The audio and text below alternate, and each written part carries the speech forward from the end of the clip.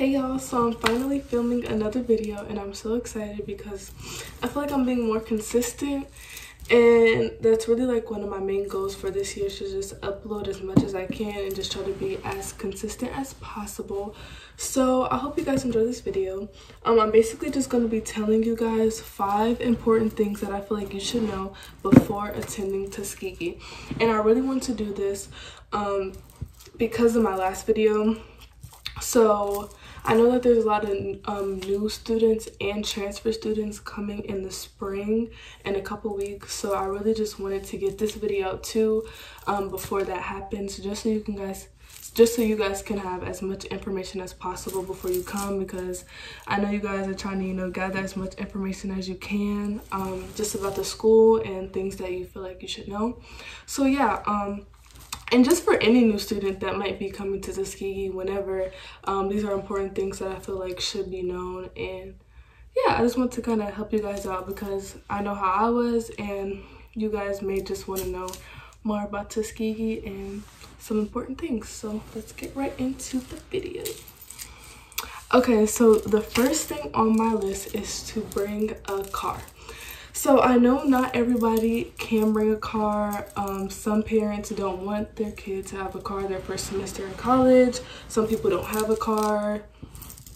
There's a lot of different situations, and I understand that. I didn't have a car in my first semester, which is why I feel like it's something that should be known. But like I said, I know not everybody can bring a car, and if you can't, then it's fine. I made it through the semester just fine, but I mean, if you can, it would help. So the reason why I say that is because Tuskegee is a very small city, and you will learn that. I don't know if you guys have visited or heard anything about Tuskegee, but the city is just very small. There are certain things in the city, but it's not a lot. For most people, you have to go, well, from what I know, if you want to go to a store or something like that, the nearest Walmart is in Auburn. So, and like there's a bunch of other like fast food restaurants and stuff. All that is in Auburn. So, and that's like a 20-minute drive. So basically, if you really want to like go anywhere, you have to drive out of the city, which is why I say it's important to bring a car if you can. So yeah, Tuskegee is really small, and just having your car kind of just makes everything a lot easier. And just like if you want to go anywhere, just having to ask somebody or feel like you're depending on somebody else, it is like kind of stressful and kind of irritating. Trust me, I know, I went through it. So yeah, my first tip or something important to know or whatever would just be to bring a car if you can. If you can't, it's okay, but that's just something that I noticed would make the semester a lot easier, if you had a car. Okay, so my next thing are your points. So basically your points are based off of your meal plan. So I know that a lot of people have different meal plans and different points. Like I started out with 150 points, but I know some people who had more than that. So I'm pretty sure it's really just based off of the meal plan that you have. So regardless of that though, do not spend all your points at like in the beginning of the semester or just very fast. My tip would be to try to spread it out amongst the semester, because you really don't realize how fast those points go until they're like gone. So, and I'm telling you, you're gonna get tired of the caf food. Like, you're gonna get tired of eating at the caf, which is normal. I mean, nobody wants to eat at the caf every single day, trust me. And sometimes you're not always able to, go out and get food. So having those points is like really, convenient. So you don't want to spend it all like at the beginning of the semester, or spend a lot like at one like in one sitting. I would try to spread it out as much as I could. Like I was only like midway through the semester and I only had like 25 points left, so it just sucks. But now when the semester starts, you just try to save those points, because there are restaurants on campus. The only one that was open was Austin's, but there is another one, Kickin' Chicken, which I have heard a lot about. I've never had it because it wasn't open to us.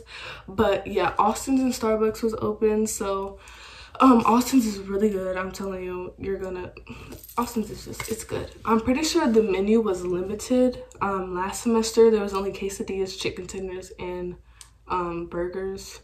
So yeah, it was a limited menu because I've heard that they have like a lot of other stuff, but Austin is really good. You know, it's quick and easy if you don't feel like going to the caf or you don't have anything else to eat.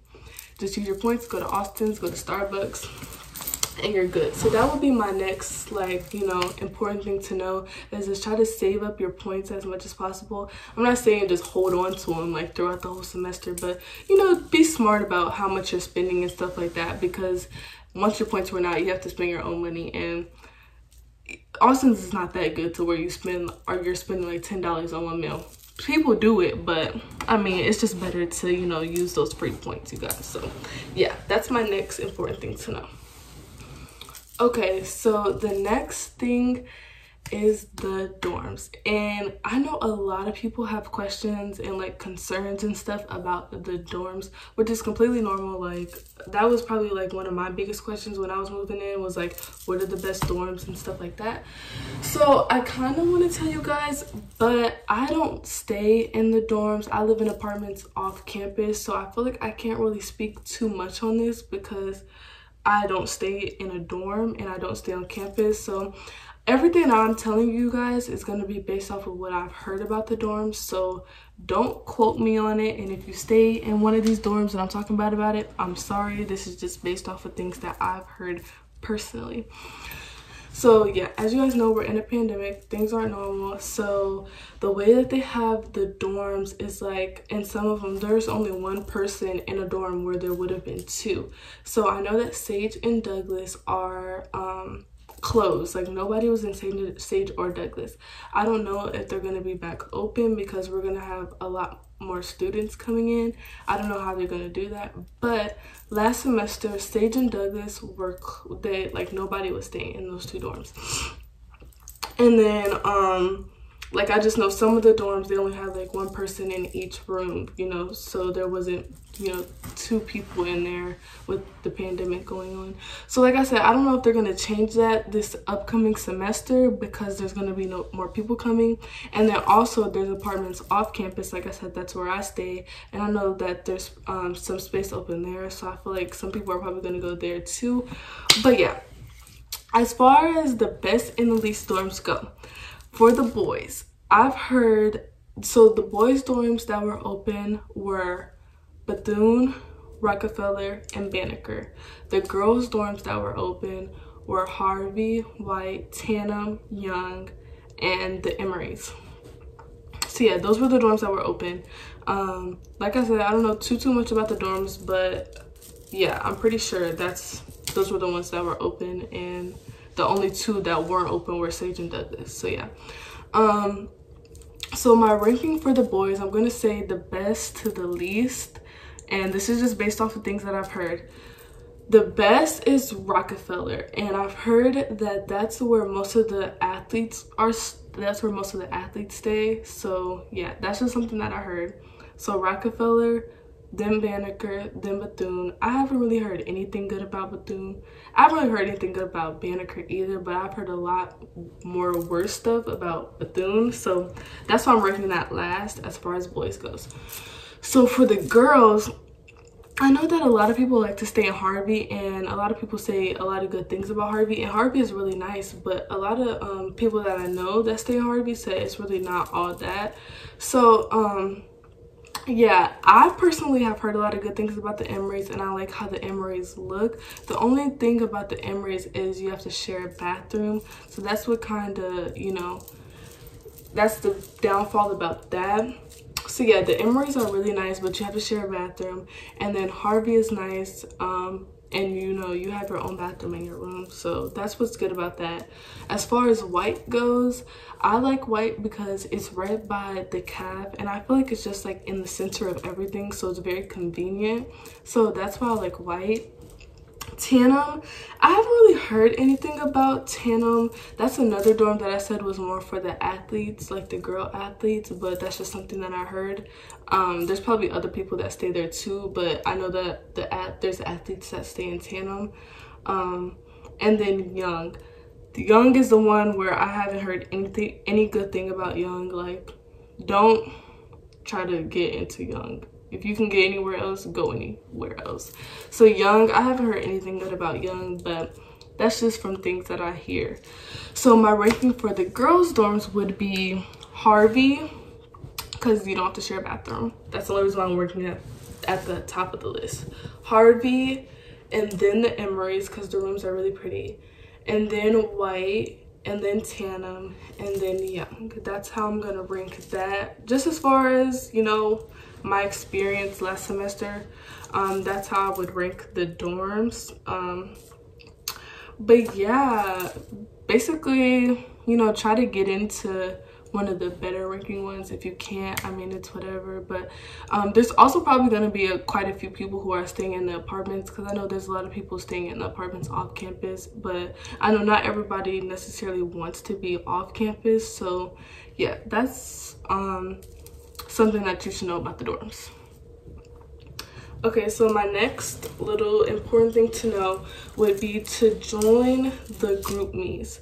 There's gonna be a group me, and just join it. So basically, there's a bunch of different ones, but there's gonna be a big one with like students from, you know, seniors to freshmen, all in the big group chat. There's like over 1,000 people in that group chat. And then there's going to be one for your specific class. So like my class, I'm TU24, so there's a TU24 group chat. And then you're also going to have a group meet for like whatever classes that you're in, like, you know, your maths, your biologies, your chemistries, whatever. So try to join those. So basically, the reason why I would say to join the big group chat is because if you have any questions about anything, if you ask it in that group chat, 9 times out of 10 somebody's going to be able to answer your question, because like I said, there's over 1,000 people in that group chat, upperclassmen, lowerclassmen, like there's so many people in that group chat. So if you have a question about anything and like staff or your professors or like nobody's answering, just ask it in that group chat and you'll probably be able to get an answer. Or if you just like need a ride anywhere, if you need some food, like ask in the group chat and somebody will probably answer you, and you really just are updated about everything that's going on. So I would definitely recommend to join the big group chat. And then as far as the group chat with like your class, it kind of just keeps you updated about things going on in your specific class, and you know, those are the people that those are the people in your class, so you want to know them and stuff like that. So I would recommend to join that.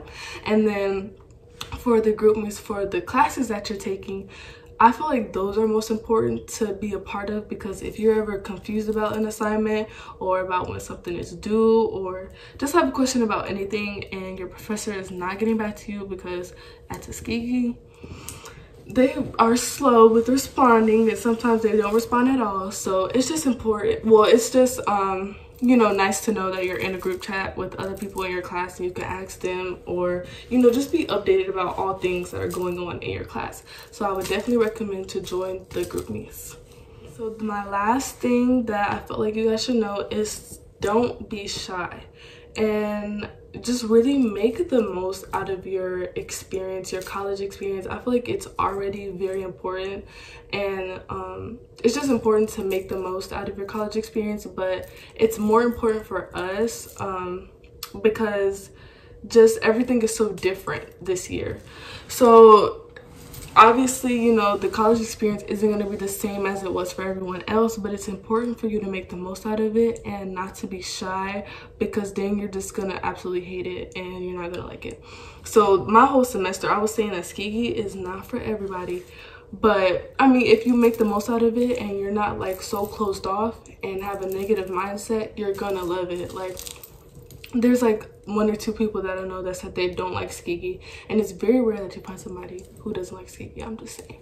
But I just feel like if you don't like it, it's because you're not making the most out of it, or like just something. Like it's like how could you not like it? I don't know. I love Tuskegee. So just don't be shy. Like, it's not hard to make connections. I feel like if you don't find any friends or anything like that, it's really just because you're probably not open to it, because I'm telling you, connections are going to come really easy, and you got to really just get out there and make the most out of your experience and not be shy, and just be open to as much as you can due to everything going